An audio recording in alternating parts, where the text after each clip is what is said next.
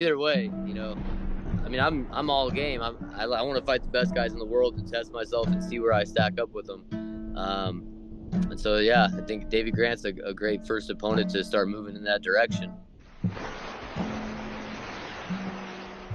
Christopher De Santiago with MMA Islander. School is back in session for Tough 31 runner-up Cody the Renegade Gibson. His next assignment is Davey Grant on March 23rd. Cody, how's it going today? Doing well, enjoying this sunny California weather while it lasts because I think a storm's coming. But today it feels like summer, which is a nice. It hasn't been like this, so the fact that we got this today, trying to stay outside as much as possible. Awesome, man. Is this the longest training camp of your career? No, I think my last fight actually I had, I mean, we didn't know the exact date of the finale, but we had a general idea of when the show ended, so we kind of knew it would be sometime soon after the show ended. So even before I found out about the finale date, we were already prepping. So the last one was the longest one, but this one, yeah, it's, knowing 10, 12, 14 weeks before a fight, it's nice, because the last run I had in the UFC, I was thinking back about it, and I don't think I ever had a fight with more than 6 weeks' notice out of the four that I had in my first run in the organization. So now I'm 2 for 2 with plenty of notice. So yeah, I like having it, and especially I had a surgery after the fight, and I had a couple injuries I was dealing with, so I had to be out of the gym for about a month there, and just allowing my body to get reacclimated to the training before like jumping into like full on training camp was it was nice to have that little buffer zone. How hard has it been to balance, being a teacher and being a fighter, especially in this second UFC run? I mean, it's always a challenge, it was a challenge whether I'm in, gloves with the letters UFC on them or they have different letters on them. It's always a challenge, but um, I keep reminding myself that I've done it before, and I could do it again. Um, you know, I I think as we'll see where things are when the school year ends this year, and make a decision on whether I want to go back into the classroom next year or not. But you know, I wasn't gonna like leave the school high and dry in the middle of this year and be like, oh, I got signed to the UFC, so peace out, and like you don't have a teacher. And so I just, I stuck around and I'm finishing out my year, and then we just play it by ear. We're gonna assess and see where I'm at in June, and then make a decision about next year. But you make the best of it, and I'm getting in 2 training sessions a day. Um, Early in the morning and then after work. So I mean, I think most guys train twice a day typically. So I don't feel like I'm not getting the time I need. It's just I don't have the luxury of going home and resting afterwards like some of these guys. I Every night is like a jigsaw puzzle of putting together all the different pieces I need for the next day, because I when I leave the house I don't come back until late. So I've got to have like 3 or 4 different wardrobes planned out and make sure I've got soap and deodorant and towel and vitamins and food, and it's a process. Awesome, man. That's great to hear. And when your coach Michael Chandler came onto the UFC, he said, "I'm not here for a long time. I'm here for a good time." Heading into your second UFC run, like you kind of have that mindset, or like what is your kind of mindset heading into this next UFC run? Yeah, I mean, I think bonuses are definitely something that, at the end of the day, like every situation in the cage it's calculating your risk and reward. Um, and I do feel like I'm at a stage in my career, in my life, and what I want to accomplish still in the sport, that my risk and reward might be different than it was even a few years ago. Um, where I'm willing to risk more to have a bigger reward. And bonuses are important to me. I feel like obviously winning fights is important, so I could have a longer run the second time and stick around. Um, but I think, financially and personally and like personal financial goals that I have left in the sport, bonuses are going to be a big part of that. So, when the name came across the desk and it was Davey Grant, I knew that he's going to deliver. So, they matched us up, I think, on purpose. And, now it's just, time to train and then get ready to go do our job. I believe Davey Grant's like right outside of the top 15 rankings. I believe he's ranked number 24 on Tapology. What do you think a win over a guy like Davey Grant, somebody who's proven himself over the years, does for your career? Yeah, I think it definitely is a major statement. Had they thrown someone at me who was coming off the Contender Series or who was 1-1 in the UFC or something to that extent, I don't think it really does moves me too far along in the process of trying to get a number next to my name. But Davey Grant, especially if you go out, you get a finish over Davey Grant, and you have a stellar performance. I think suddenly you kind of get thrust into where I could be a fight away from getting an opportunity to get a ranking. So yeah, it was not only the stylistically that I really like the matchup, but I think when there's something at stake and the carrot that's being dangled, so to speak, in front of your face is a little bit bigger, that definitely adds to the motivation of the whole thing. Is a win over Davey Grant, who's a guy who's been in the organization for over a decade and is a pretty well respected guy for his toughness and grit. And yeah, it's definitely would be a feather in my cap and propel me to hopefully a bigger fight and a bigger opportunity. At this stage of your career, with the carrot being dangled, and you may be getting a ranked opponent after this one, not to look too far ahead in the future, do you believe a title run is in store for Cody Gibson at this stage of your career? I don't know, man. I was, you never say never. My buddy Josh Emmett's still lingering around the top five, no matter how many times they try to throw him out. And we were college roommates, and he's still doing it. So if he can do it, he motivates me when I see him out there putting people's lights out like he did his last time out. And yeah, I mean, I know it's not conventional. I know it's not supposed to happen at 36 years old that you're making a run toward a title in the UFC. But at the end of the day, I've got a lot of work ahead of me to even think about that. Like, step one is to beat Davey Grant, impressively, and then we go on from there and try to get a number next to the name, and then you never know.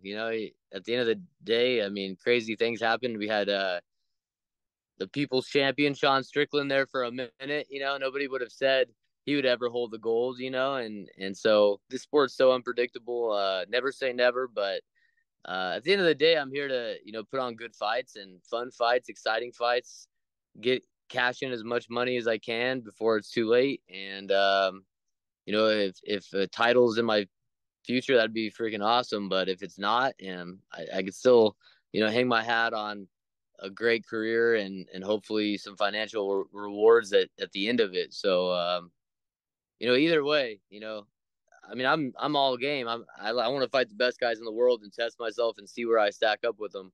And so yeah, I think Davey Grant's a great first opponent to start moving in that direction.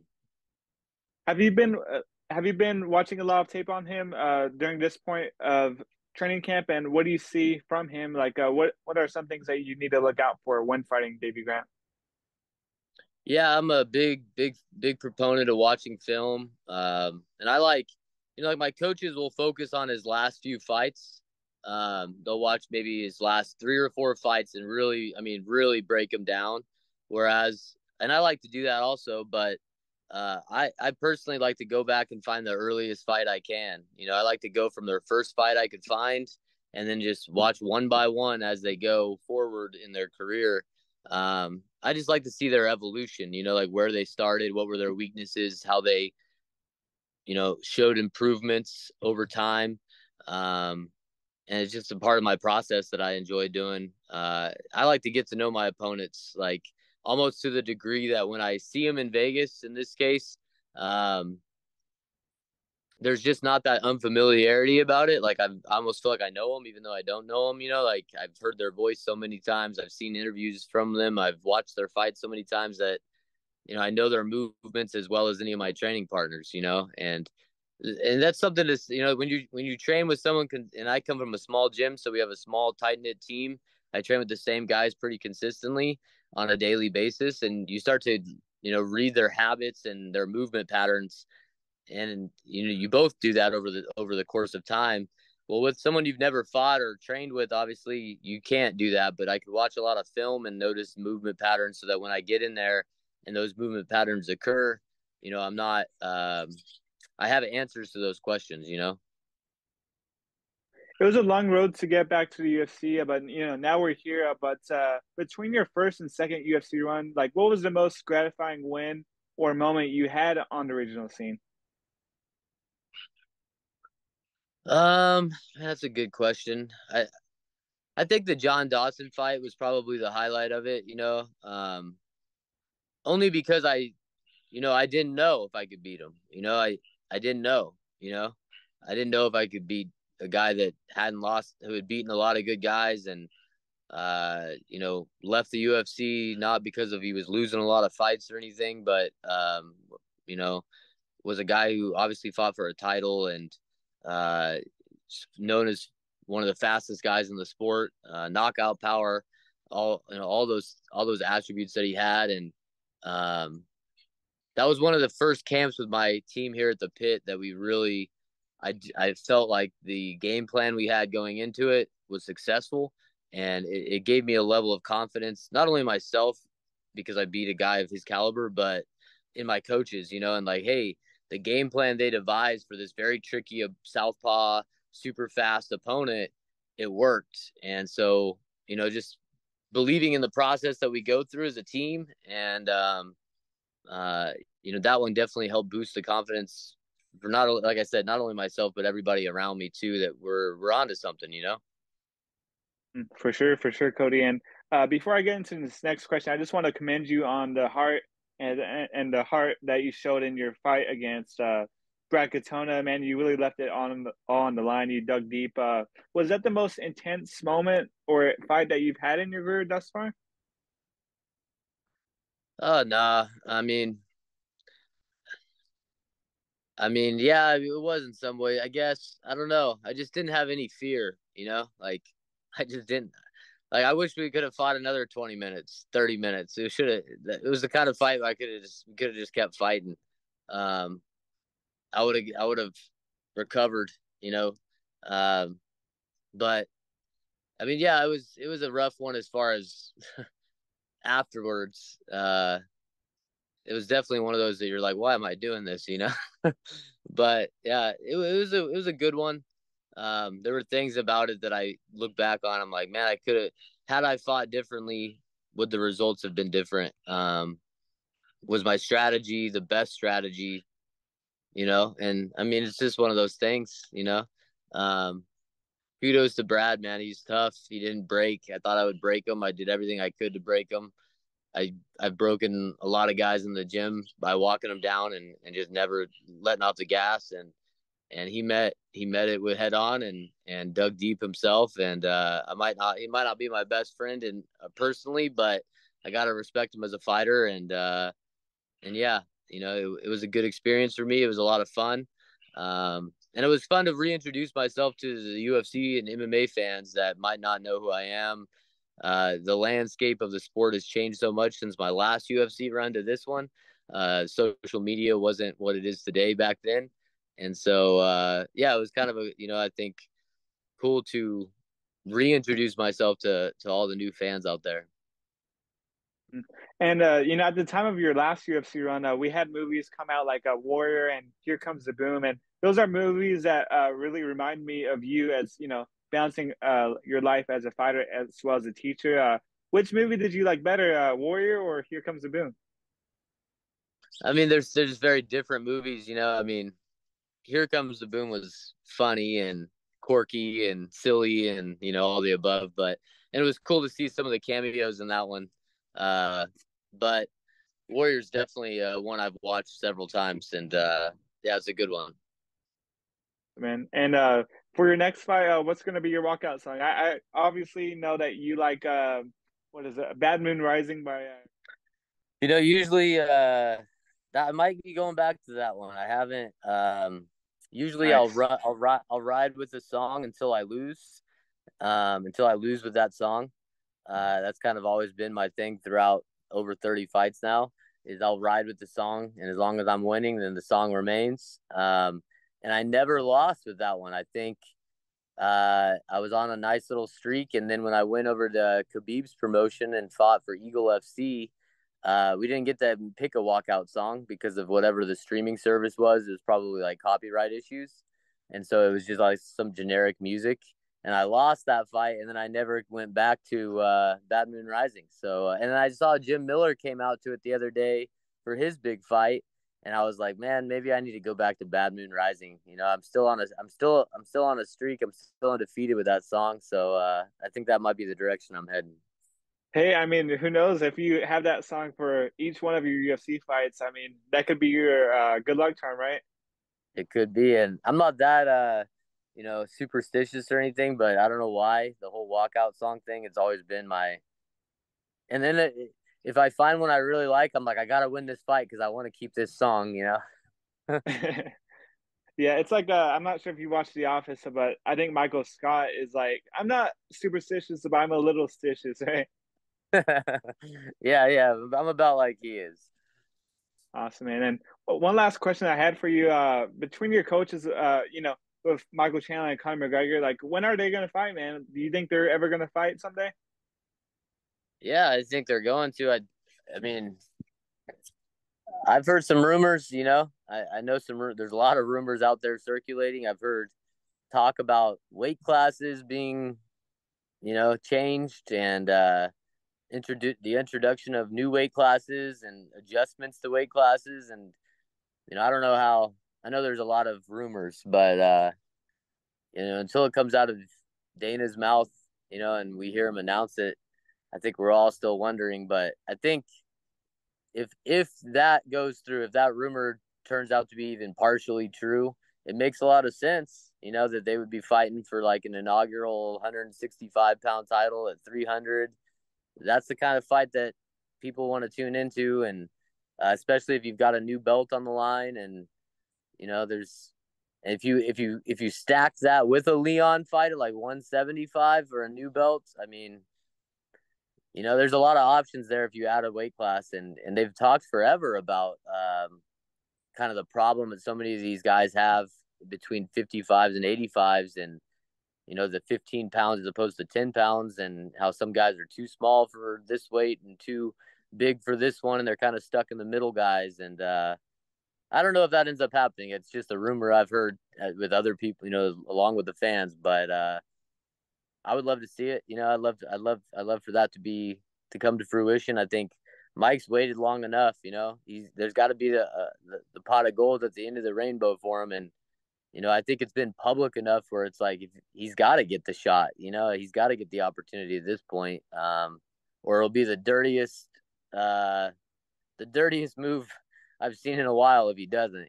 So I'm hoping UFC 300. I know they were talking about June for International Fight Week, but it was kind of weird how they announced that, and then or they didn't. Connor announced that, but Dana still hasn't. So yeah, I don't know. I think there's still a lot of moving parts, and I'm just hoping they get to do it, and I'm excited for Mike, and I think he's gonna get the job done. I think he's getting Connor at the right time.